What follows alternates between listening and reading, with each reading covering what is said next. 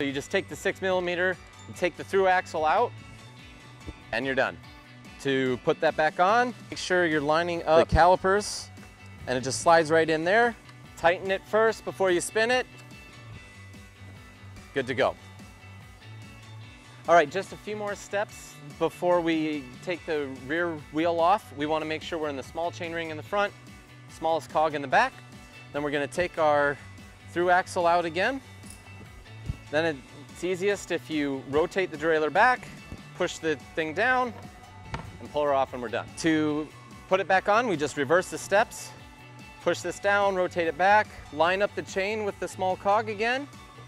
Make sure that the rotor is in line with the brake pads, and then pull it back in, and we're ready to put the through axle in.